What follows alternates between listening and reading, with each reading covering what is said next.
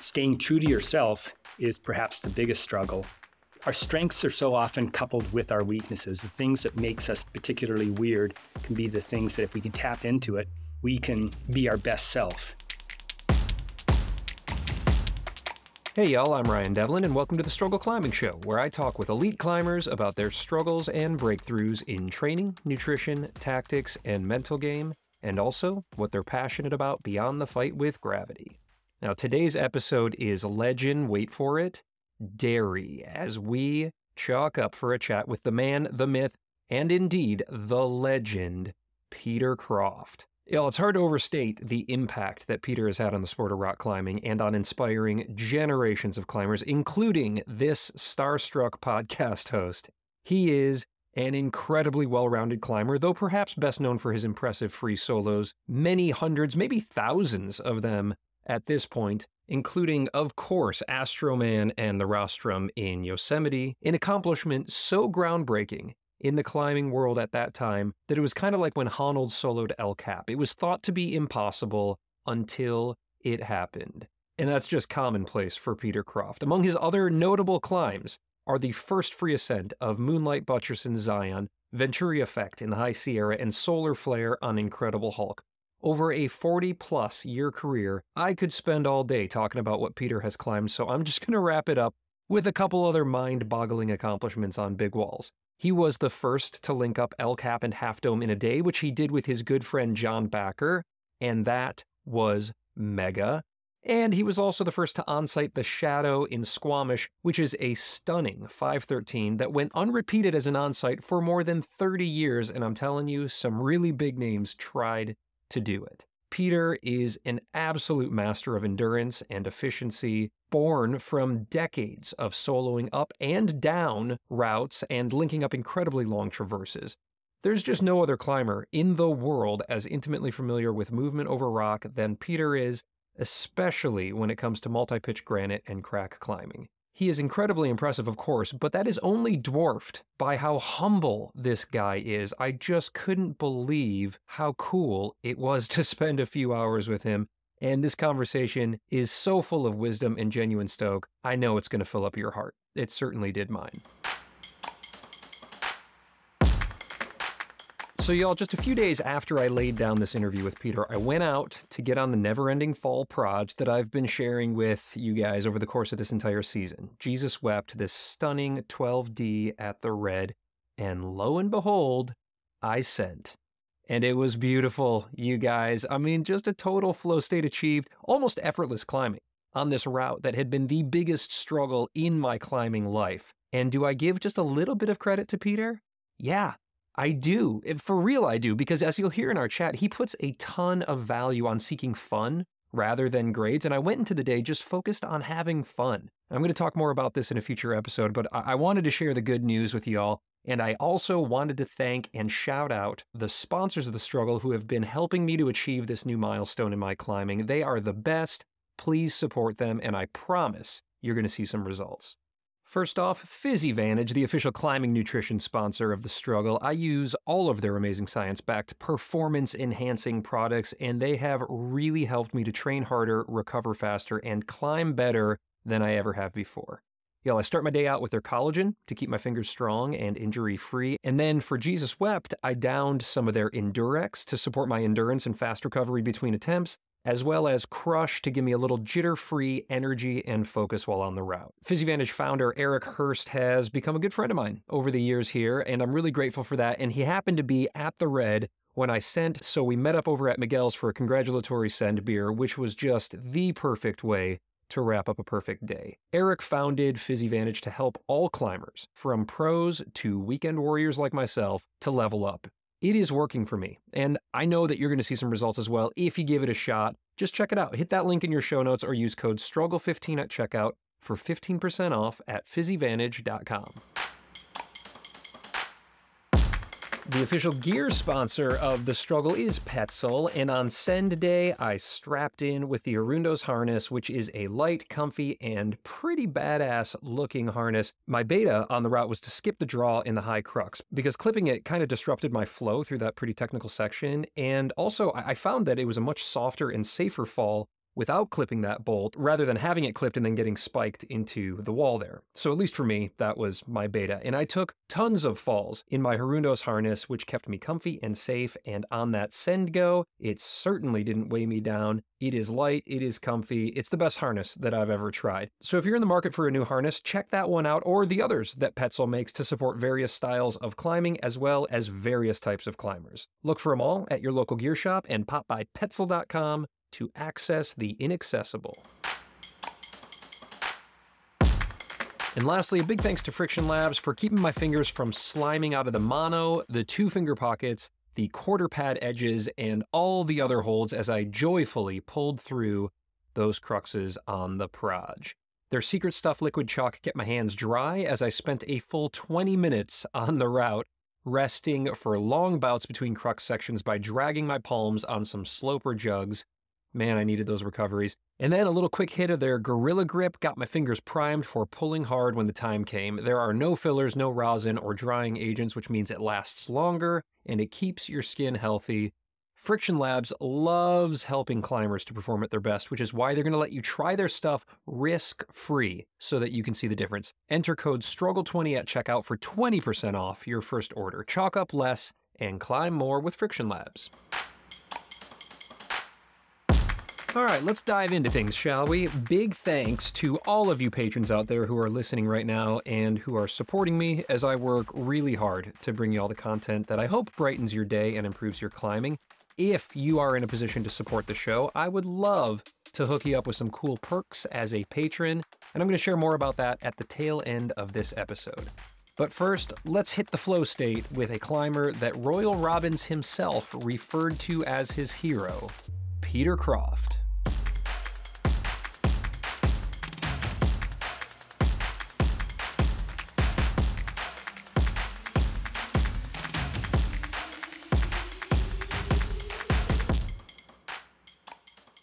All right, Peter, look, my first question for you is, what's more challenging, on-sighting the shadow or setting Google Chrome up on your computer? Well, I certainly didn't on-sight this. So, yeah, climbing is much simpler than technology. Yeah, well, you were very patient as we got that worked out. And, honestly, this has been, I almost lost an entire episode with Tommy Caldwell and Alex Magos as well. And so I do think that maybe in some instances climbing is a little bit easier than dealing with the intricacies of recording high-quality audio. But here we are, Peter Croft. I'm so psyched to be talking to you. I'm really grateful that you're taking the time here. It was our buddy Jordan Cannon, of course, that connected us. Jordan was on season 1, talked a lot about how he worked with you in his early days of kind of pushing himself from the nest and becoming really serious about climbing, and that you had a huge impact on him when he worked with you and hired you as a guide, as he explained in our episode. I was just talking with Jordan. I think he's down in Mexico right now. He's getting strong on some sport routes. It's been really fun to see him progress, and not just as a climber. Like in the beginning, he was, I guess he still is kind of like the hungry puppy, but he's sort of reined it in a bit, or at least got the puppy under control a bit more. And that's good to see, because it was basically, there was some really close calls early on, and obviously, we want him to stay safe. Yeah, he left a little bit of his shin bone on Wet Lycra Nightmare not too long ago, as he had shared through some posts. It kind of took that like super weird, what are the chances of taking a fall, and his leg went like into a hole in the wall that was like small. It was like a leg-sized hole is what he managed to fall into. It was pretty crazy. What an incredible climb, though. He texted me a picture of that. Yeah, he's, boy, the things that's happened to that guy without any like serious repercussions is kind of amazing. I don't know if some of the other things, taking a massive fall off El Cap, and taking a sport climb here around Bishop where he broke 2 or 3 draws and smacked into the ground. And I mean, he even had to go to the hospital once as a result of making a sandwich. And there's like a bunch of accidents like that where I've climbed massively longer than him. And at least so far, I've never had to be hospitalized because of making a meal. It's so funny, that story about the sandwich. He hadn't told me about that, but it's one of my worst climbing related injuries was I was out climbing in the Needles, and it was like, 3 a.m. We were getting a real early start, and I was making peanut butter and jelly sandwiches, and the only knife that we had was a pocket knife, and it was crazy sharp, and I was spreading the peanut butter, and I sliced my thumb wide open, and I ended up having to pack it with chalk and put tape all around it, and we went out and did 5 pitches on this really cool moderate, which is all I am able to climb when it comes to trad, called White Punks on Dope. I love the exposure out there in the Needles. It's just like such cool rock and really exciting, adventurous climbing, 2-hour approaches, bushwhacking up these. You feel exposed. Yeah, you got to go back, because as long as you can climb like 5'9" or easy 5'10", you can just do some of the very best things there. Some areas you go to get on the good routes, you have to climb at a really high level. But the Needles, I mean, it's not really any good if you climb 5'7" or 5'8", but if you can climb 5'9" or 5'10", it just changes, and it's absolutely incredible.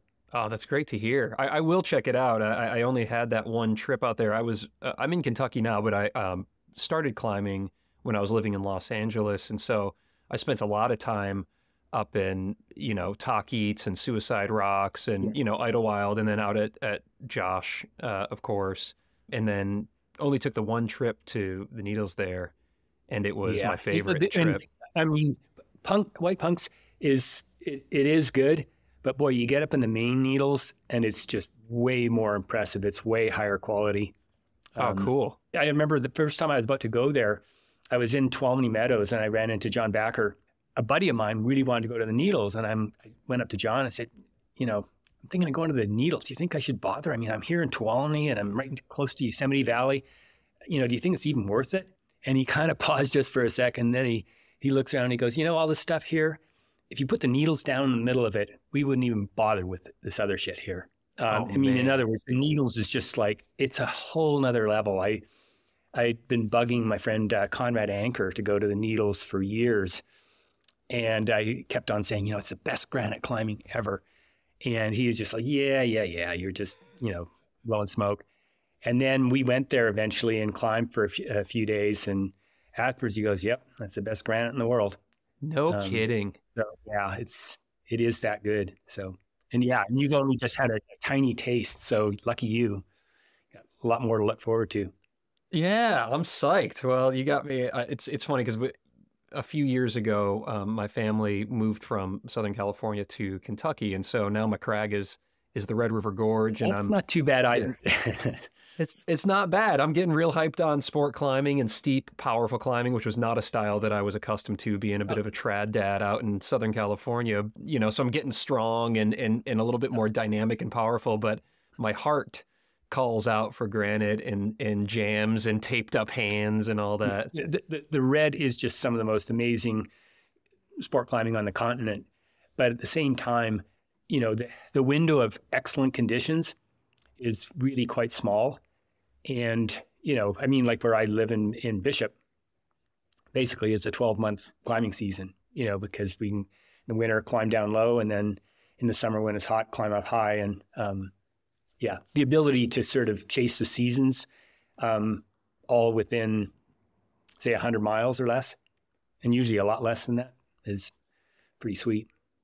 Yeah, I mean, it's become one of the destinations. It's interesting with talking with Jonathan Segrist recently, and of course Alex and some others kind of establishing the Vegas area as a little bit of that as well. They can get up to Mount Charleston, and they can do some kind of higher altitude stuff in the summer, and then of course in the winter it's all really good there, and in Potosi and around Red Rocks, and some great routes there. I did my first kind of big multi-pitch that I did was epinephrine there in Vegas, and that was awesome. A total blast. Yeah. Oh, it's just I just couldn't believe it. You couldn't wipe the smile off my face. It was a party of 3, I think it took us about 12 hours on the It's climb. gigantic. It's a huge route. Yeah, it's huge. It's huge. But I remember Alex kind of burning me a bit on it because I think he ended up doing it in like 38 minutes or something like that, one day. Yeah. Well, you guys that don't have to worry about pesky ropes and those kinds of things, it's a little different. Yeah, no, I mean, doing it as a party of 3 in a day is actually pretty damn good. I mean, plenty of people in a party of 2 have to bivvy on it. So dealing with an extra person on that, I mean, for myself, if somebody suggested doing it as a party of 3, I'd be like, I don't know. That sounds like an awfully long day. So, good for you guys for making it happen. Oh, well, thank you for saying that. Yeah, it was just such a good time. And speaking of good times, I am really excited. I want to dive in with you, Peter, because this is just such a rare opportunity to tap into the mind and the heart of somebody who has made a really enormous impact on the sport that we all love. And your climbing accomplishments are on a level of their own, but you also just have a really unique perspective that spans decades now. So let's dive in. Let's look at things through the lens of struggle. And I guess my first question is just that for you, Peter. What's your relationship with struggle? What does struggle mean to you as a climber? Boy, pretty much everything to do with climbing. And the struggle of, I guess, weighing sort of the importance of whether you want to be noticed for being good or whether you really want to understand what the activity is. It's for myself, it seems like whenever I've tried to attain a certain grade or to be perceived as a good climber, I've stalled out. And when I've tried to understand what climbing is, like fully understand the movement and the headspace and all that, that's when I don't want to say excel necessarily, but I get way better. And then that coupled with inspiration. And so trying to, I guess, stay true to who you are. And I think that's really important no matter what kind of a climber you are or what your personality is like, understanding that staying true to yourself is perhaps the biggest struggle. And with that, I mean, the thing is, our strengths are so often coupled with our weaknesses. The things that makes us particularly weird can be the things that if we can tap into it, we can be our best self. But coupled with that sometimes is, say, being too dogmatic about something or ignoring all else in your pursuit of a certain goal. Well, there's a downside to that. But trying to find a balanced way to embrace your weirdness. And for me, that's the struggle, probably more than anything else. I mean, I struggle with off-wits. I completely suck at climbing on plastic. But overall, the biggest struggle is to kind of forget how you're perceived, forget about, say, a certain grade. And again, I'm not trying to say this is some universal truth. I'm just saying that for me, this is the thing that I've struggled the most with, but also found the most rewarding is when I can, not just accept, but really embrace, the weird parts of me, because oftentimes that's what makes you unique. But also if you can tap into that and use it in the right way, you can, like I say, become your best self, best true self, I guess. I love it. I really love that. What a unique answer to a question that I've asked 25 times over the past year and a half here. This concept of ego, really, and how that plays into how we identify as climbers or as people and what motivates us. What for you, do you recall where you were when you were, or a time in your climbing life where you recognized your own specific weirdness and embraced it? Well, I remember one time when I was still living in Canada, I was, probably more psyched on climbing than, there was a small group of us and we're all psyched on climbing, but I was known as just being more of a keener than anybody else. And at times, people would poke fun at me for just, wanting to go climbing in the pouring rain and, and stuff like that. But anyway, because of that, not because of any physical talent, I probably got to be, maybe the best climber in that, the biggest fish in a very small pond. Sure. And at that time, I guess maybe there was like a number of things that happened because of that. But basically, it became a more competitive atmosphere. And at times there was some animosities and I don't want to say it was just jealousy. It became more competitive. And I dove into climbing in large part because I didn't like competitive sports. It just didn't bring out the best in me. At any rate, I saw myself reacting to that competition and that, wanting to be better than somebody else by leaving Squamish for a while. And I'd gotten into soloing at that point, and I went down to Leavenworth in eastern Washington and just went soloing on the local crags, but then also going up into the mountains and soloing some of the alpine rock routes there, and just left everything behind. And I did that because I just felt the negative parts of competition. Competition can be a good thing. It can bring out the best in some people, but I felt climbing was turning into just another sport, and I didn't like that. And my knee-jerk reaction was to go in the opposite direction and just leave all of that and everyone behind and just go off by myself. And that was an enlightening thing. All the parts of climbing that I discovered when I first got into it, where I'm just like, this is the biggest world adventure that I can possibly imagine. All that came sort of roaring back. And, whether I was on the small crags on, shorter routes or big alpine rock routes, it was just like, this is it. This is what I was looking for, even though I didn't know it before I got into climbing. And it certainly was it once I started climbing. Even though I've constantly changed in my climbing. At times I've gotten way into soloing, and at times I've been into sport climbing. And that realization really helped me to sort of make sure that whenever I felt that I needed to move in a different direction, that's what I did. And so where some people, they specialize in one area and, seems to work for them. For me, ignoring what other people say and just going, this is the funnest thing I can imagine. This is the coolest thing I can imagine doing, and heading in that direction. Oh, man. I really dig that advice. I think it's so great. I think I often have to remind myself, and maybe listeners will relate to this as well, that for 99.9% of us, climbing's supposed to be fun. Yeah. Like, our bills don't depend on how hard we climb. Our mortgage isn't based on, there's a few people out there, some of the guests in my show, where there are some pressures maybe to perform. But for almost everybody else, climbing is our outlet. It's the thing that, should bring a lot of joy. And with joy and passion about a sport can come some struggle and some expectation, because you want to perform and you want to motivate yourself to work hard. But that perspective there, I think, is really good to, if nothing else, if you're starting to feel like the joy isn't in the climbing or the training, to find that spark that first connected you to the sport. So let's nerd out for a second then, if we can. Let's talk about training for a bit here. And is there an area of training that you have or that you do struggle with? I mean, just like in the last year or so, I've done a bit of training, but realistically, climbing has just been my training. I've been super low tech. So I am no expert at all. Probably the closest thing I've done to training, I guess, the thing is there's a training effect to, I just came back from walking my dog. There is a training effect in all kinds of things, but organized training is something that I've done very little of.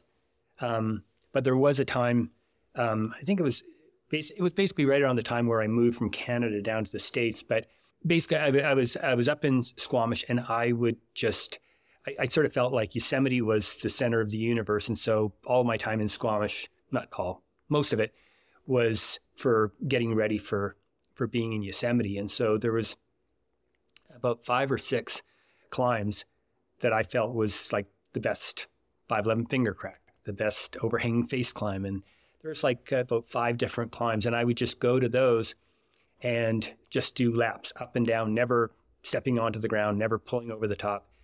And then I would just go to the next one. And in particular, there was one climb that I think probably did more than the others.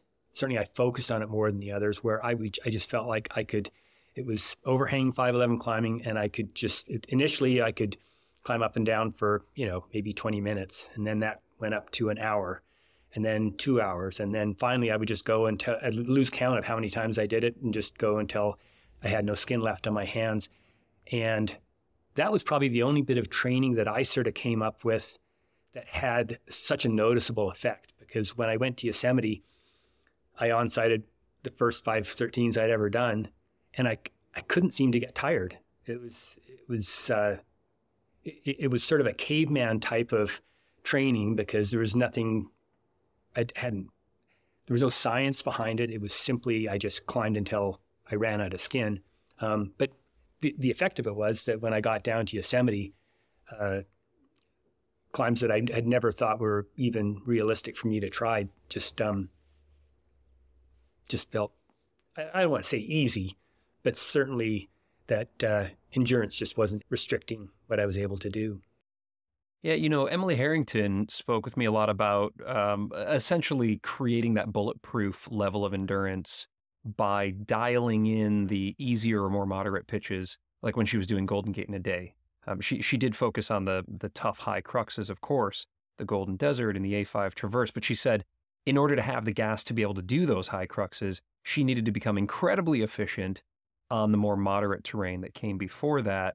And I can see how your training there, doing those up-down laps on moderate terrain would help you to essentially then show up in the valley and flash these much harder grades, which of course is kind of bonkers in and of itself. And I want to talk more about that in tactics and later on in this conversation. But coming back to training, when I spoke with Jordan Cannon, speaking of Golden Gate in a day, when I spoke with Jordan, he said that, one of the biggest pieces of advice that he got early as a climber was from you, and that if he wanted to get good on these big Yosemite climbs, that he should also focus very much on strength as developed in sport climbing, which kind of comes as a surprise, I think, maybe for people who on the outside would see the type of climber that you are, doing incredible mileage in these traverses and this kind of thing, that you would recommend sport climbing. So how do you see sport climbing as a mode of training in general, and also for doing these bigger objectives, these bigger walls? Yeah, sport climbing is a different type of training, but I mean that's sort of an integral part of any training, is working on your weaknesses and making sure there's variety, that you don't just stick with one type of training for a long period of time. But back to what you're saying about that being super efficient on the easier climbing. I mean, the thing is that's a truism, not just with climbing El Cap. It's also a truism in sport climbing. Like, say, for instance, that project that you've got in the red. Now, if you are inefficient on like the easiest moves, it's just going to take a little bit more out of you. I mean, when I get on the hardest pitches that I've ever done, I'm trying to make the 5.9 moves 5.8. I'm trying to make the 5.10 moves 5.9. I'm trying to make the hard 5.11 moves as easy 5.11 as I can. I'm trying to make everything as easy as I possibly can. And so, big mistake, I think, is just focusing on the crux and then being sloppy on the easier climbing. And then it isn't just a matter of saving strength. If you're not concentrating on the easier climbing and your feet are slipping, well, subconsciously up higher, you're not going to trust your feet quite as much. You're going to hold on a little bit tighter. And so trying to climb like absolutely excellently on the easiest part of the pitch or the route, pays dividends, once you get to the hardest moves on the climb. Such excellent advice there, Peter. Yeah, I totally agree. I have heard that from a few other very thoughtful climbers on this show, especially when it comes to big walls, but also equating it to sport or even boulder. If you're on a 10 pitch or a 10 bolt or a 10 move problem, dialing in some of the easier moves or the easier sections will just leave you that much more gas to when you hit that limit section or move. So I love that. And I think I actually want to revisit some of that in the tactics chapter. But before we close up training here, I wanted to ask you about John Bachar and training with him, climbing with him. He was just an absolute monster, of course, so strong. And really, I think, pretty revolutionary, with the Bachar ladder there and, in Camp 4 and this kind of thing. I'm wondering if you ever trained with John, non-climber training. And also he's got this quote there. He said, "I don't train so that I can do the moves. I train so that I know that I can do the moves," essentially overtraining. so that when he would get out there on a really tough climb, especially a solo, where there is incredibly high consequence to not being able to do a move, he would have way more than he needed in order to be able to do it, and the confidence as well. And is that kind of a training protocol that you followed as well, or was that specific to John? Okay, so when he was doing all that stuff, I just shook my head and, headed for the crags. He was way ahead of all of us as far as training goes. And I remember, I've rarely soloed with anybody else, but John was one of the very few people I could solo with, and it didn't mess with my head. Usually I didn't want to solo even near somebody else just because it kind of creeped me out. But he was so solid that sometimes we'd go soloing together. But and we would just do tons of pitches at some of the crags in Yosemite. But I remember one time we went to this thing called the Knobby Wall, and we were just going to go top roping on it. It's just like this really overhanging, super short thing.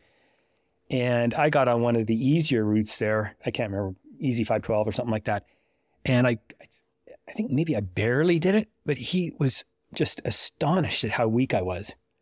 He says, how can you climb 511 cracks all day long and, basically thrash your way up something like this? He was brutally honest, but it was super true. But for me, I would have done well to do at least some of the stuff like he was doing, but my focus really was on long routes, on long crack, and basically in North America, particularly in Yosemite, mostly that means long crack routes.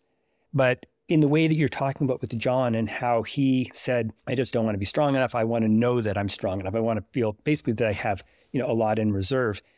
And so I can relate to that in the way that, say, when I first soloed Astroman, it was sort of normal for me to go to places like the Cookie and Arch Rock, where there's a lot of, steep 3-4 pitch, 511 finger cracks and stuff.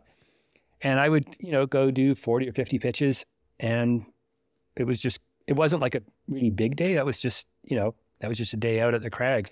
Anyway, what I'm doing is, as far as just apart from spraying, is just saying, by the time I got to Astroman, it was just kind of like, before I actually jumped onto Astroman, earlier in the morning, I went down and did, some multi-pitch 511 crags or routes, partly in a way of, like, historically, I did some solos of some routes that Bachar done. And when he did them, they were kind of landmark 511 solos. And I sort of felt like historically that was kind of a cool thing to do, but it was also a good way to warm up. For me, going to Astroman, I wanted to make sure that fitness wasn't even any kind of an issue at all. And I also would have viewed it as a total failure if when I got to the top, I was tired at all. And when I got to the top, it was just like more energy than when I started. So yeah, that same thing that what you're talking about with John, where he said he wanted, in essence, he wanted to be way more than fit enough for what he was going to do. There's definitely like a commonality there between you and Honnold in this concept of getting to the top of a big solo objective. For you, Astroman or the Rostrum, and for him, doing El Cap via the Freerider, and having essentially more energy at the top than when you left the ground. I remember, you see Alex, I think famously in the film Free Solo, talking about how he was just ready to climb it again, or, he went down and he did some hangboarding. And I love the sense of being so prepared that you can get to the top and just be ready to keep on going. And obviously that comes with a ton of preparation. I'm curious, we've talked a little bit about Astroman here. When you did that, I believe I recall reading that you were just flying through, I'm sure just like in a flow state, but that, part of the way through you kind of stopped and you said, okay, I've got to really enjoy this. I mean, you're doing something incredibly groundbreaking, but you also had the foresight to just stop and essentially smell the roses a little bit en route. Is that right?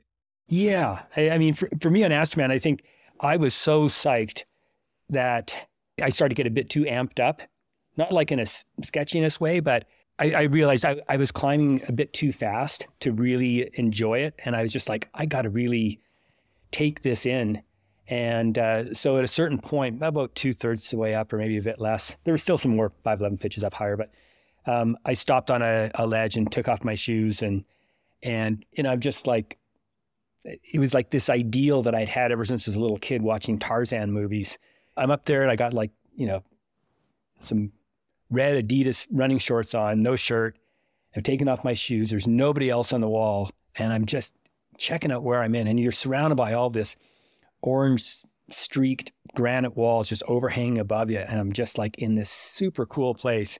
And I just hung out there for a little while, looking over at Half Dome and checking out where I was, and then put on my shoes and just slow down enough to really imprint it on my mind and to really take it in so that I wouldn't lose it. I mean, at that point, probably more than any other part of the climb was when I was sitting there, I was watching these birds come flying by and stuff. I felt like I belonged there like they did. It felt like I was just another animal up there, just hanging out in this incredible environment. But yeah, over preparing allows you to do that instead of just trying to survive it. All right, Peter, let's talk about nutrition now. And a lot has changed in the sport, as well as just our understanding of nutrition and fueling and that kind of thing. So I'm interested, before we dive in specifically, is there an area, or has there been an area of nutrition that has been a struggle for you? In some ways, it's almost just like a constant struggle to try find out what works best. And what works best at any one time is not going to work best all the time. There is no one way of eating that's going to be perfect from childhood to old age. It's constantly tweaking and finding the best way to, get the best out of yourself. There was this one time I was out in Eastern Canada climbing with a buddy. And actually, I was mostly climbing by myself. But this one day, and at that time, I was super strict with my diet. I didn't eat any sugar, any junk food, any fat. Anyway, so this one day, I came back from climbing and I had forgotten to bring any lunch, and it was late in the evening, and I was just starving. And I get back to his place. He's gone. I don't know where he was. Anyway, I figured, okay, I got to go to the store and get some food, but I'll just eat something out of his fridge. I looked in his fridge, and his typical bachelor's fridge. There's some old mustard and mayonnaise and a few other creepy things in there. And I'm kind of like, oh man, I'm just wasted. I got to psych up and go to the store. And then just before I left, I look in the freezer, and there's this, I don't know, quart of ice cream. And I'm like, well, I don't eat ice cream, so I guess I'm just going to have to go to the store. And I'm still trying to psych up. And I'm like, I'll just have a spoonful of ice cream just to get the energy to go shopping. And, that went down. Basically the whole quart went down. I ate the whole quart of ice cream. And I'm just like, okay, now I've got the energy to go to the store, but I'm just filled with self-loathing. I'm just like, I polluted my temple. I suck. I'm probably going to suffer for, the next couple of days from eating this horrible food. Anyway, so I go to the store, get a bunch of groceries, fill up his refrigerator. And the next day I wake up and I'm kind of like, man, I feel pretty good. And that day I could not get tired. I felt so strong. And I just felt like unstoppable. I felt like I was on some, super steroid and cocaine. Yeah. And I mean, just a whole bunch of performance enhancing drugs. And I could not get tired. Now, what I learned from that? Well, no, I didn't learn that I should eat ice cream every day and that's the way I'll climb way better. It's just sometimes, being too neurotic about one way of eating can hurt you. And then also sometimes just going off the reservation. And at times that might mean changing your diet, or just in the short term, just eating junk food. Or I guess my main point is that I've never found a single way of eating that is the perfect way to go 100% of the time. And I think using some kind of variety and restraint at some times, and then blowing off the restraint at other times, and embracing the horror of eating a whole quart of ice cream in one sitting. What was the flavor of ice cream? I think it was like vanilla, and I hate vanilla ice cream. It was some ice cream that I was just starving, and it wasn't like it was my favorite type of ice cream. It was just what was there. You'd probably just burned like 6,000 calories out climbing that day, and you just needed something. Peter, I'm so glad that you just shared that anecdote. First of all, I've never heard that. I've in the interviews that I've researched on you and read, and that I've never heard that. So that was a delightful little look inside of a young Peter Croft's life. But also, I think it underscores an interesting point and an important point in nutrition here, especially in our sport where there has been a lot of struggle with eating disorders and a huge emphasis on strength to weight ratio and this kind of thing. And, maybe more so in comp and sport climbing than big wall, multi-pitch type climbing where really it's more like a marathon, right? Where you just really need to fuel like crazy. I remember Emily Harrington talking about like eating a burrito on Golden Gate just to stay fueled. But still, it highlights, I think, a very important aspect that not only should we maybe not get too dogmatic with our nutrition at any one time because it's all an experiment and there's not a stasis. Things change, our nutrition and our needs change. So I think that's an important perspective that you share there, but also this permission to allow ourselves to mess around and have junk food and try new things. And it's not going to ruin our climbing forever, right? If we fluctuate in what we're eating or our weight or any of this stuff, it's not going to have some sort of catastrophic effect on our climbing. We're just going to learn something. Yeah, one thing this conversation reminds me of talking to John Bachar, and I remember him saying that, like I say, he was way ahead in training than anybody I ever met at that time. And he said at one point he figured, okay, I'm going to drop a bunch of weight and just see how my climbing is. And to a certain point, his climbing got maybe a little bit better. And then he dropped another 10, 15 pounds or something like that. And he said that, he saw his climbing performance drop off and his endurance drop off. And so then he just, it wasn't about trying to look good in skinny jeans. It was just like purely just pragmatic. What is the best thing for my climbing? So then he put back on the 10 to 15 pounds and climbed much better. And so, experimenting with yourself, and again, you can take information from other people, but it's way more valid if you found it out on your own.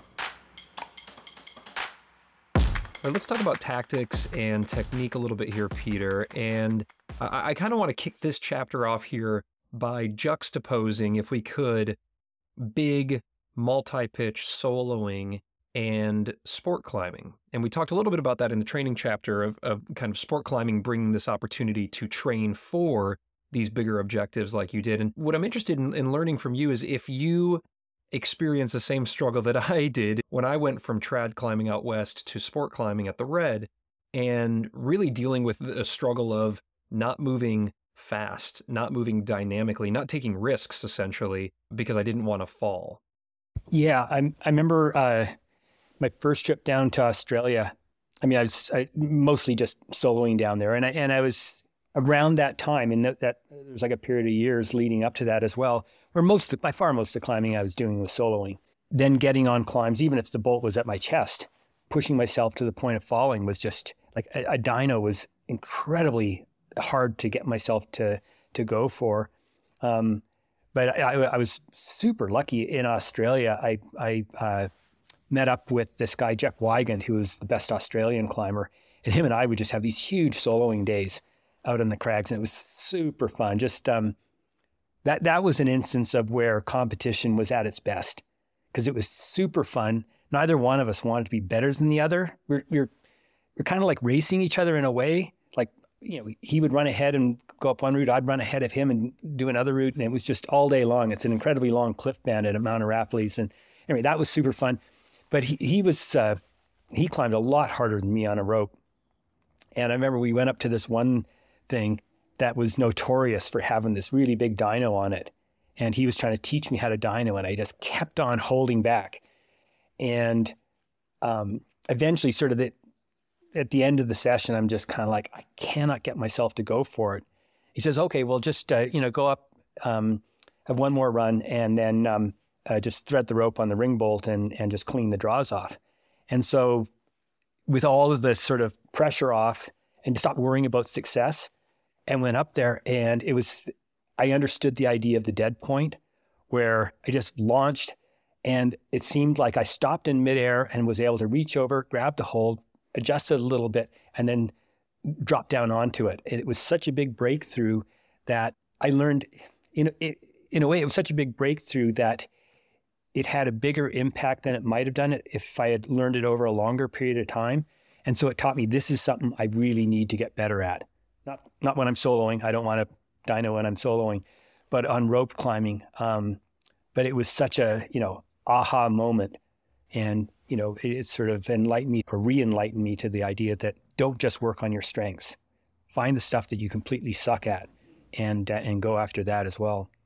Did you then take that kind of aha moment back to California or BC and consciously try to push yourself out of that comfort zone and do more dynamic style climbing? Yeah, absolutely. In places like Smith Rocks and in Squamish and in Yosemite, but particularly with sport climbing, it just it helps in crack climbing quite often too, on hard crack routes. Dynoing for jams, but with that you have to be even more precise because you're not just you can't afford to just overshoot it like you can in on a face hold.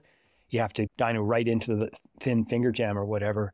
But yeah, I definitely embrace that and I also just knew, as with anything else, mileage is what sort of imprints it on you and makes your technique solid and also instinctual, so that you don't have to think about it. It's just what you naturally do in a situation that calls for it.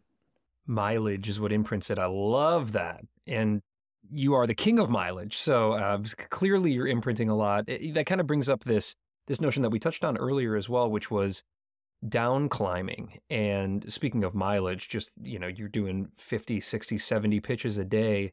Oftentimes you're going up and you're coming down just as a matter of necessity when you're out soloing, sometimes because you're backing off of a climb, sometimes because you're, again, just trying to get in that great mileage. And so I want to touch on down climbing specifically for a second here, because it's just not something that a lot of climbers tend to do. Sometimes at the gym, you're on an auto belay, you'll do some up downs and that kind of thing. But I rarely down climb anything when I'm outside. Never, maybe, almost never. And I'm curious, tactically speaking, what advantages you've found from all of the down climbing that you've done.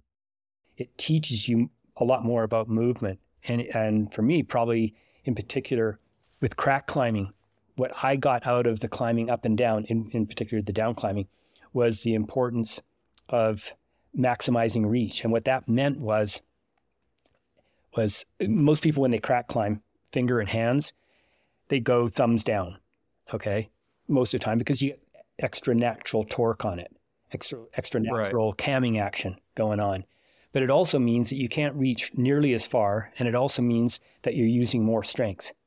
I've actually, checked it out on various climbs where if I go thumbs up, I can reach almost twice as far as I can when I'm going thumbs down. So no kidding. It ends up being a hold that is less strenuous, and I can reach almost twice as far, which means I can do the climb with less effort and I can do it in less time. So if endurance is any kind of a factor, and, unless you're a cyborg, it does matter. That kind of thing makes a huge difference. But that was something I learned from climbing down. I use it a ton climbing up now, but I learned it going down, because if I was on a hard finger hand crack or whatever, and I was reaching down underneath an overhang and it was a tricky move, well, I would milk the last good jam, and then the way I could do the biggest reach, to reach way down to the next really good jam, if I went thumbs up, I didn't have to do these really these intermediate technical moves. I could just make one massive move and get through it. And in the long term, later on, sometimes I'd be climbing with other people. We're just out cragging at some place, and they were accomplished crack climbers, particularly with short cruxes. I would end up feeling like I cheated because I didn't have to do the crux moves that they were doing, because I would just milk the last really good jam and then just make, go thumbs up and make a huge reach. and avoid it. Yeah, if you can do a half the moves or a third of the moves, you're either going to be able to do it a lot faster, or you're just going to have more gas in the tank. Would you recommend essentially practicing down climbing? And is that valuable? Is it more valuable for crack climbing than it would be for face climbing, or is there value in down climbing for both? There's value every which way. I mean, for one thing, trying to stay alive and be safe. You get up into a situation where you realize I have no gear left, or I dropped, some of the gear. Now I can't protect this next place. If I go any further, if I fall off, I'm just going to hit the ground. And so being able to down climb and not feel like, oh crap, this is, it's basically panic starts to seep in and you're freaking out because you've never done any down climbing.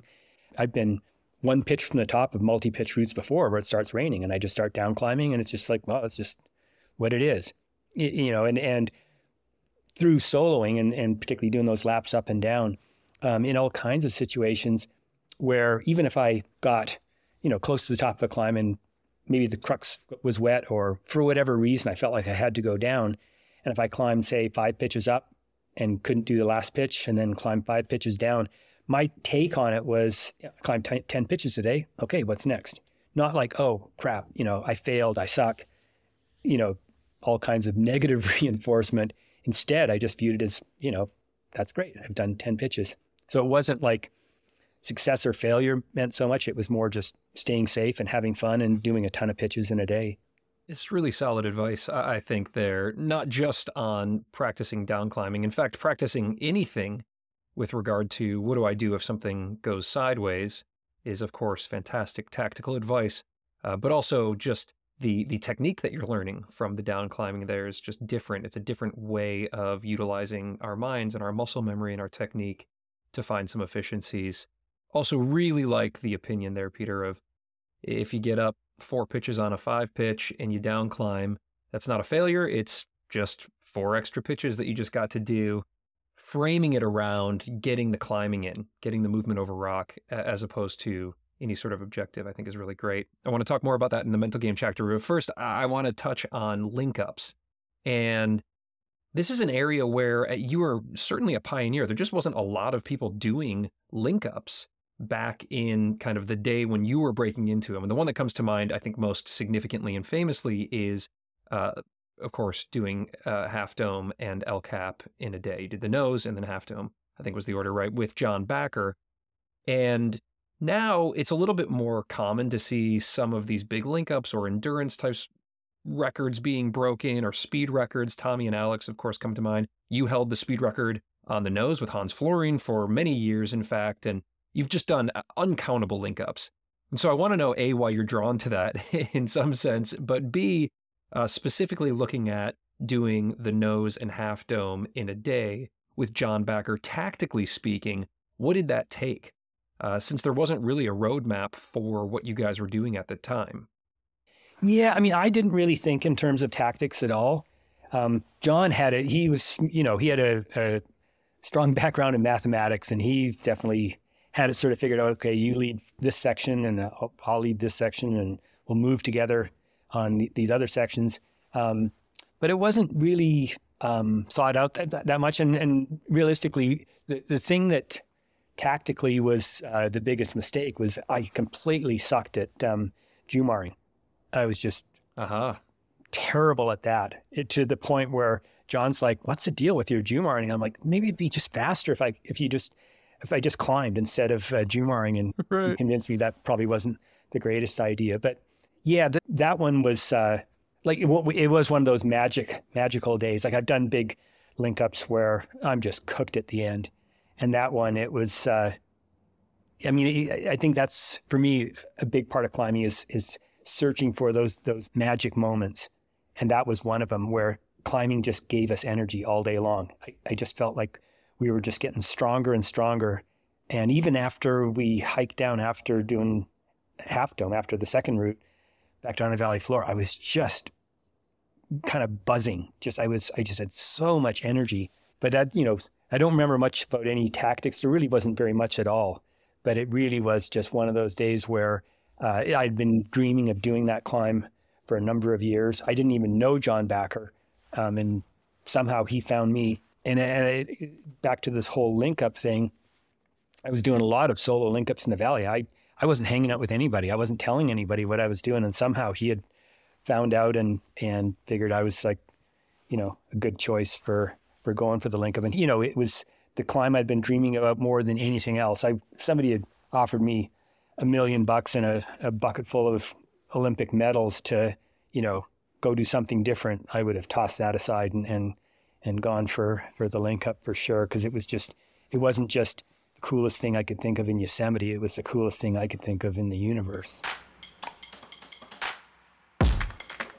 All right, my man, we're jamming our way into the mental game chapter. I'm so psyched to crack open this noggin of yours. Such an accomplished soloist, such an accomplished big wall climber, link up, heady on-siter, so much mental game in all that you do. We've, of course, talked about the importance of training and tactics and even eating pints of ice cream to gain a nutritional edge, but I feel like mental game here is going to be rich territory.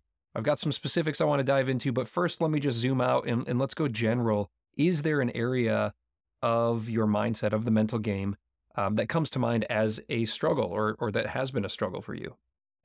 Yeah, I think to a certain extent, mind struggle is more like attention span. I'm not very good at focusing on one project for any amount of time. Backing up a little bit to what I was saying a minute ago about inspiration. And that for me has just been so key, whether it's, one pitch cragging or climbing a big wall or a big link up or a big ridge traverse. Sticking with any one thing for a long period of time, has been a struggle for me. But at the same time, I think searching for those, ephemeral moments where you just all of a sudden you light up. There's been just so many instances where I just feel like I've been really pretty mediocre for stretches of time. And then all of a sudden, I see something or an idea pops into my head and I just get super energized. And I feel like it's a chance of a lifetime, not just like, oh, this would be impressive if I did this climb, or it would be cool to climb at that grade, but more like this is such an unbelievable opportunity I've got here. Yeah, that's interesting. Kind of the elusive nature of the psych, and some seasons we're just laser focused and super psyched on something. Some not. It's interesting to hear that. Of course, that's something that has been a struggle for you as well. How do you handle that? And is this? Are we talking about days or weeks or months of lulls? What do these periods feel like for you? Sometimes it could be months for sure, where I'm having a lot of fun. It's not like I'm not having any fun. It's great. Climbing is fantastic, even when it's not magical. And realistically, it was magical all the time. That would almost by definition mean it wasn't magical anymore. Finding those singular moments where it not only it makes you believe that you're something better than yourself, but also it can be instructive as far as a direction that you might want to continue to go in. As a for instance, that time where I went to Leavenworth to get away from the competition, pursuing that idea of big ridge traverses, that's sort of where I started. Yeah, that really seemed like a formative time for you, going down there and getting away from not only the competition, but just other climbers and really focusing on your soloing. And so I'd like to just dive right into soloing here for a second. We're in the mental game chapter. This was a very interesting conversation and chapter that I had with Alex Honnold last season. And he even theorized a bit that soloing, at least big soloing kind of events like he did on El Cap, might be going the way of the dinosaur, because it doesn't seem like there's a new guard of soloists kind of moving up. Of course, that could change, but his thought was maybe people are going to be more focused on pushing the limit in sport climbing or bouldering and that kind of thing. And I think what's interesting, Peter, is that soloing isn't as uncommon as maybe people think it is. I think for people on the outside, they think there's one person who free solos and it's Alex Honnold and he did that movie. And even within the climbing community, it may not be as commonly understood that there are guys and gals who are, in the valley at Yosemite, working in the village or at a coffee shop, and they want to get a bunch of pitches in before they clock in. And so they'll just run up 5 or 6 pitches that are within their limit and then clock into work. And so I don't really want to crack open this huge argument on either side of should people be allowed to solo or not. Obviously, you have gained an incredible amount of enjoyment and inspiration and fulfillment from soloing, as do many other climbers. So speaking to the community that's listening right now who are interested in soloing, who do feel called to that, who are excited about the experience of climbing in that nature, what advice would you have for those climbers? Well, for one thing, when I started climbing with a rope, my main goal for the first few years was simply to be good enough to be called a climber. I was convinced I would never be really very good at it. I just knew I loved it. And so it was my goal at first. But once I started soloing, the way I got into it was me and my friends, we would go climbing in Squamish, and then, mid-afternoon, we'd get stoned and then go to the bakery and eat a bunch of pastries. And then this one day I was just like, man, I don't want to stop climbing. And so my friends are like, okay, are you sure about that? They're kind of offering me a joint. I'm like, no, I'm going to go climbing. And they're like, what are you talking about? I'm like, I'm just going to go do something super easy. And so there's that apron in Squamish. It's just like this 5-pitch slabby thing. Anyway, so I did, I don't know, maybe like 3 5-pitch routes in, I don't know, a few hours or something like that. And it just blew me away. And they're like 5-7 routes or 5-8 or something like that. Really low level. I was climbing, with a rope, quite a bit harder than that. And I was like, this is unbelievable. And so I stopped doing the afternoon getting stoned and eating donut thing. And I was just like, I can climb this much in a few hours. What could I do if I, spent all day doing this? But anyway, my point is for the first number of years, I wasn't trying to solo anything hard. It was just so much fun. And it was also the perfect thing to do. It's kind of like whatever you're talking about, learning how to drive or learning a new language, is you don't, pick up a medical journal and try to learn Russian. And you don't get onto a racetrack when you're just learning how to drive. You just do a bunch of mellow stuff. And certainly, in any situation where there's an element of risk. And so doing a ton of easy stuff and also feeling really comfortable down climbing. Yeah, essentially not trying to do anything spectacular or noteworthy. You're looking at it as doing very, very within your limit climbing, of course, because the consequences are the highest they could possibly be if a mistake is made. Yeah, what I see as the biggest problem, and it's a scary one, is of people kind of like in the same ways that they might, lead their first 5'11" face climb or finger crack, and people go, wow, that's really cool. Wanting that kind of ego stroking, by soloing something and soloing something impressive, so people will go, wow, you're an amazing guy. It's like, obviously a deadly dangerous game if you do it like that. And for me, as I progressed through the grades, I never felt like this was something, sketchy or anything. Because I just, in the same way, like we were talking about, sort of over preparing for a big solo where your fitness is much, much more than what it needs to be. It's the same thing in a way with the mindset and the fitness for getting into soloing at all, is just feeling like you've got tons in reserve. And it isn't just about finger strength, obviously. I remember when I was just getting into climbing, reading books by Reinhold Messner, and he was talking about how he would, at the beginning of each season, he'd go to university during the winter, and then in the early season, he would go solo just these super classic, easy free climbs, multi-pitch free climbs. And they were like historically important, but they were really old and they really weren't very hard at all. But he said at the beginning of each season, it was super important to do that. So for myself, there's been at times where I haven't soloed for, say, like a bunch of months, and then I've gotten back into it. And even if I'm in really good sport climbing shape, I have to drop the grade way, way down, like to super easy stuff, and just do some mileage. And for instance, I remember one time running into Alex in Owens Gorge, and he had just come out from, I think he spent the winter in Vegas, and he's soloing some like 5.7s and 5.8s. He's just going up and down and up and down. He'd spent all winter long just climbing indoors. And so he was getting, back into the flow of soloing. And so getting that mental game going again, super important. And then you start bumping it up. And so it doesn't feel like a big deal if you're 1,000 feet up. Yeah, that makes so much sense to me in theory. I mean, it's not something that I've put to practice, but I can see how. I mean, Alex has got the nickname "No Big Deal" because he works himself up to the point, and prepares to the point where things look like they're no big deal. People don't see all the stuff behind the scenes of how he trains during the winter, how strong he gets, and then putting in the time to get mentally into the game. I mean, he put a ton of time into working on those 511 slabs low down on Freerider, on a rope.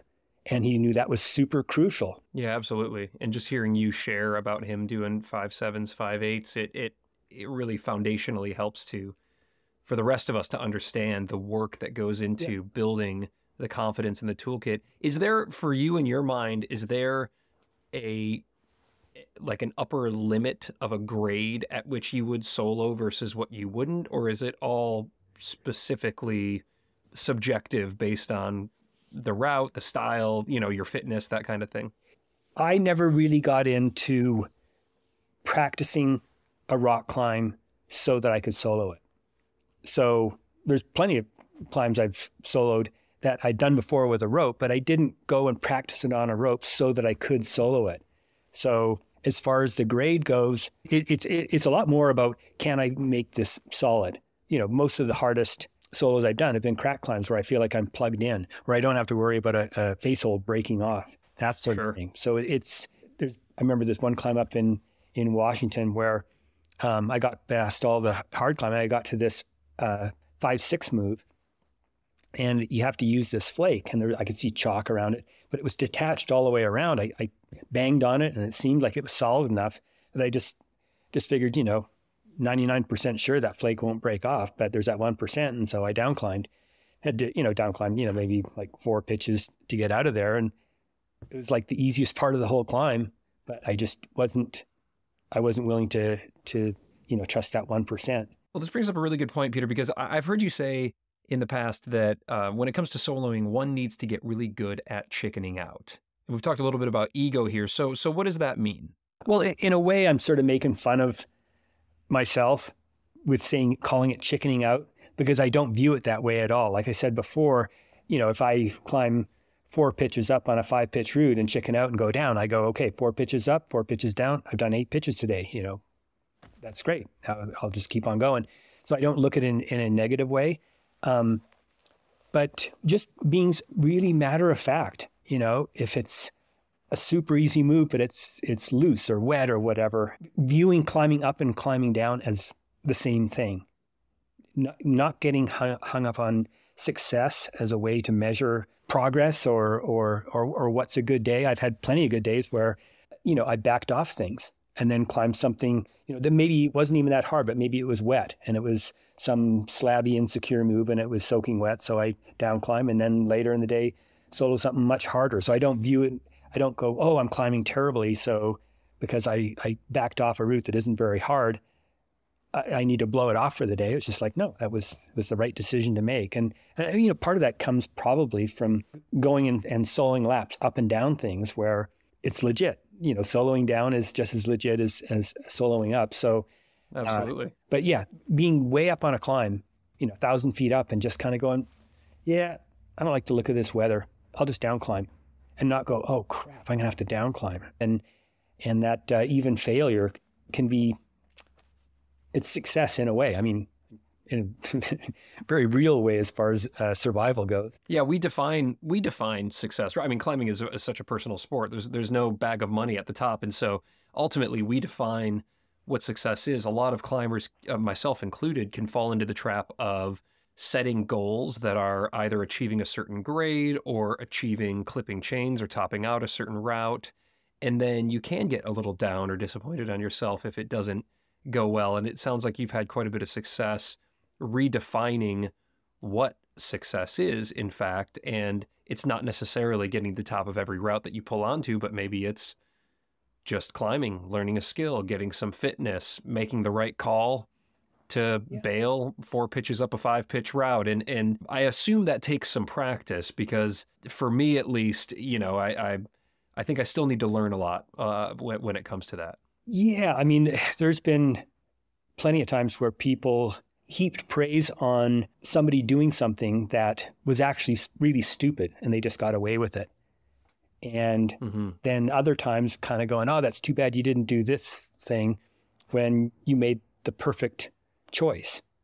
And the idea of success and failure, I mean, the first time I ever really sort of understood that how there's a lot of ways that you can look at success and failure. When I was a kid, in my school, I was the best long jumper.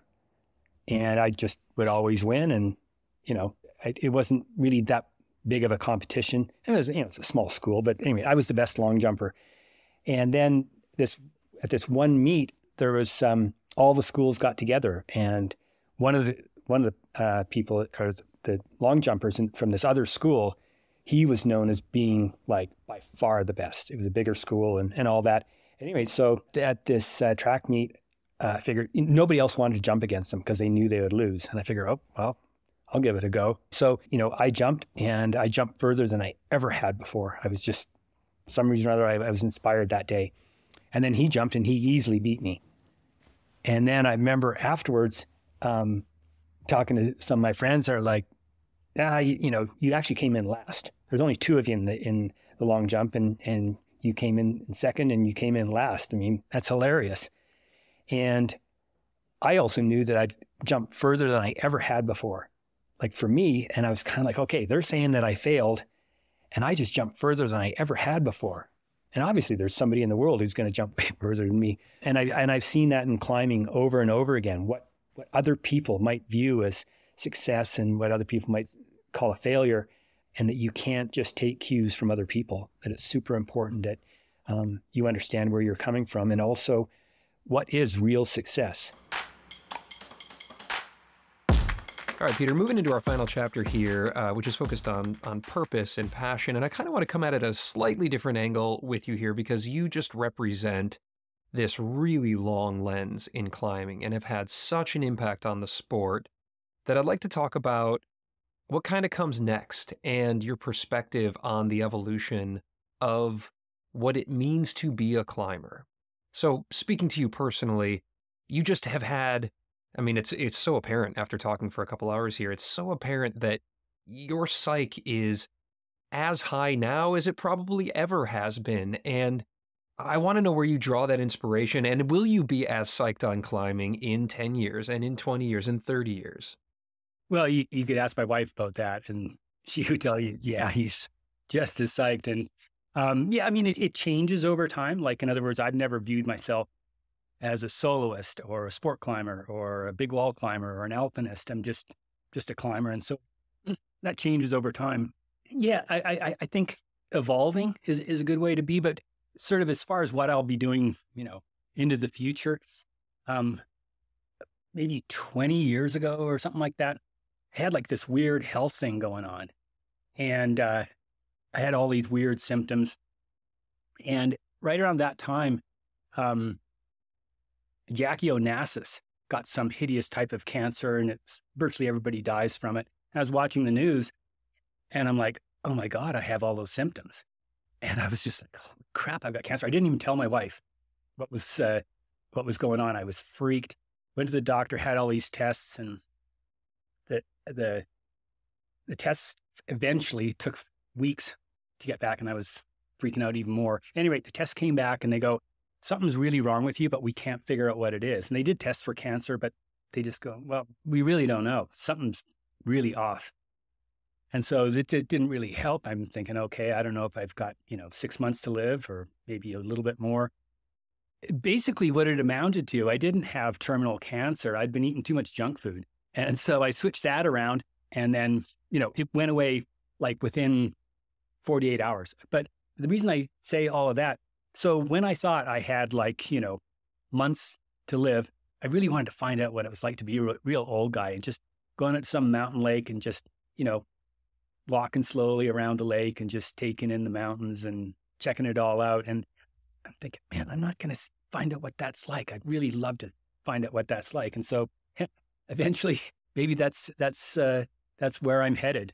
For the time being, I'm still love getting out in the rock. I'm going to get out there in half an hour or something like that. But yeah, evolving and no matter what, that's like something that's really important for all of us to do, not just looking long term, but even in the shorter term, always kind of tinkering and adjusting with, how you might want to train your fingers or eat your breakfast or live your life. There is no one way that's going to work perfectly for everybody. And it's not even one way that's going to work perfectly for one person. You're constantly evolving. And I think it's an important thing to know, but it's also makes it way more fun. Yeah, I really like that. I think it's easier said than done to embrace one's aging and mortality, I think. And for some, that can be really hard. I think about it often, actually, and maybe I just see it more acutely because my kids are growing up and this kind of thing. But, so I'm 43 years old now, Peter. I fell in love with climbing fairly recently, relatively speaking. I didn't start climbing until I was 30, and I haven't started like training hard until I was 40. So I'm I'm a noob, right? I'd love to be able to enjoy this sport for 30 more years, or more. You look at Fred Becky kind of like dragging himself up rocks when he was, in his mid 80s. It's like, it can happen. Even more than that, go to Europe. And you'll be out of these sport crags, and there'll be people who are like way older than you, decades older than you, and they are just cranking. And it's so normal. Like here, we're barely getting out of, I don't even know if we've sort of gotten out of the idea that climbing is an extreme sport. It's just, for some it's a sport. For myself, it's more like a way of life. But over there, it's just what people do. It's so normal. And so it's really normal to see kids with their parents and grandparents out at the crags, getting after it. And here it's still listed as kind of like a young man or young woman sport. And really, you can do it your whole life. It's certainly less of an impact sport than mountain biking or skiing or snowboarding and stuff like that. Yeah, I think it's like, so then it's a mindset thing for those of us who equate climbing with constantly just moving up the ladder of grades or constantly one-upping the season that we had prior, or climbing is pulling super hard, what advice do you have for me and for others who are kind of in that's the world that we're in right now, but we don't want to burn out. We want to be able to enjoy climbing for another 20 years, 30 years, 40 years. Yeah. Again, everybody's different, but the times where I've gotten hung up on grades, I plateau out or maybe even start to go down a bit. But if I listen to my body and my psyche, and even if all my friends are just psyched to go work on that one project at our local sport climbing area or bouldering or whatever, if that doesn't seem like the funnest thing, go where the fun is. And it seems like such a overly simplistic way of looking at things, but go where the fun is. And if what you're doing at the sport crag isn't fun, move on. Because if you're just kind of thinking, well, this is what I have to do, because all my friends are doing this kind of thing, and because I've invested a certain amount of time, I kind of feel like I have to do this. You can give maybe 85, 90% if you really, push hard. But if it's the funnest thing in the world, then you can easily give it 110%. You can shock yourself by like, holy crap, did I really do that? And that's happened to me like over and over again. And we all find that, certain routes that really speak to you. But if you go where the fun is, and that's when you can give everything to it. And I've been lucky enough a number of times in my climbing. It's not just kind of like, this is the coolest thing at the crag. I'm thinking this is the best thing in the world. And I'm just lucky enough to be here at this time. And at those times, you become a better version of yourself. Hell yeah. I love it.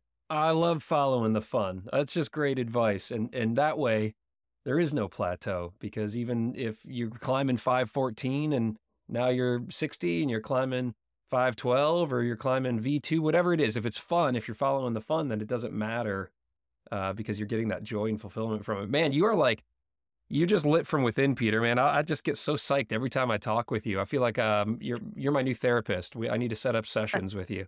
You bet. Well, thank you, Peter, so much, man. Just for taking the time, for being as gracious as you've been, but also and especially on behalf of the listeners for the contribution that you've made to the sport and that you continue to make. Just been a real treat, man. Oh, cool. Well, thanks very much. And hey, if you're come to Bishop sometime, yeah, give me a shout. It'd be fun to hit the crags. And that wraps up our chat with the truly legendary yet totally humble and joyful Peter Croft. What'd y'all think of this one? Let me know. Peter said he has an Instagram, but it's just a few photos of his dog. So you can find me on IG at The Struggle Climbing Show. You guys just heard that Peter invited me to go climbing with him, right? Like I can hold him to that. Well, in a second, I am going to not only hit you with my usual takeaways from this fantastic chat, but I'm also going to share how you, yes, you, can climb with the Peter Croft. But first, let's support the awesome brands who are supporting the struggle. Give it up for PhysiVantage, the official climbing nutrition sponsor of the struggle. Y'all, they just released a new greens powder, so you can level up your daily nutrition, and I am telling you, it tastes amazing, and it is packed with fantastic organic whole food nutrients, prebiotics, probiotics, and more. This is by far the best tasting and most affordable daily greens I've ever tried, and it is instantly part of my daily routine. Check it out along with everything else that they make, which is fantastic. As you all know, you can look for it in Europe from the Epic TV online shop, and in the US at select gyms, and of course at physivantage.com. Hit that link in your show notes or use code STRUGGLE15 at checkout for 15% off. And a shout out to Petzl for being the official gear sponsor of the struggle. You can find my favorite harness, the Harundos, at your local gear shop, along with their other harnesses, helmets, and draws, all of which have helped me to perform at my best this season. You guys can learn more at petzl.com to access the inaccessible. And a big, chalky fist bump to Friction Labs for helping me and thousands of climbers, as well as top athletes, to chalk up less and climb more. Pop over to frictionlabs.com and use code STRUGGLE20 for 20% off your first order. This stuff really helped me out all summer and fall long on my projects, and I think you're going to see the difference. You can try it risk-free. Chalk up less and climb more with Friction Labs. All right, just tons of takeaways here today with Peter. I mean, it was like sitting down with a hand-jamming, super ripped Yoda. Pretty much everything he said was golden in this chat. But for me, you know, it was less about the climbing beta, and there was tons of climbing beta that I'm going to implement in my training, and especially in my tactics outside. But more than that, it was about what it means to be a climber, to be fueled by inspiration, and as Peter says, to embrace your weirdness to become your best true self. And that boils down to following the fun.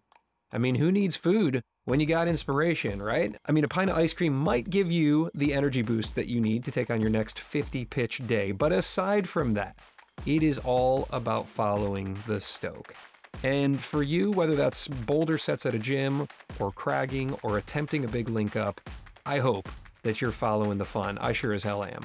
Oh, and speaking of following the fun, how about having a fun day out at the crag with Peter Croft? Yeah, you can do it. I can do it. We can all do it. In fact, as you recall, Jordan Cannon hired Peter as a guide, and that's kind of what kicked off his professional climbing career. And if you want to follow suit, you can. You can actually drop Peter an email and ask him to take you out climbing, and he'll figure it out with you. So I'm going to put his email in the show notes of this episode. And Peter, apologies in advance if you get 5,000 people who want to come out climbing with you. I wouldn't be surprised if you do, but hey, it'll pay the bills, right? So check the show notes and go grab 50 pitches with Peter. Well, that clips the anchors on this episode, and it also wraps up our 10-show block of regular Season 2 episodes. You know what that means, don't you?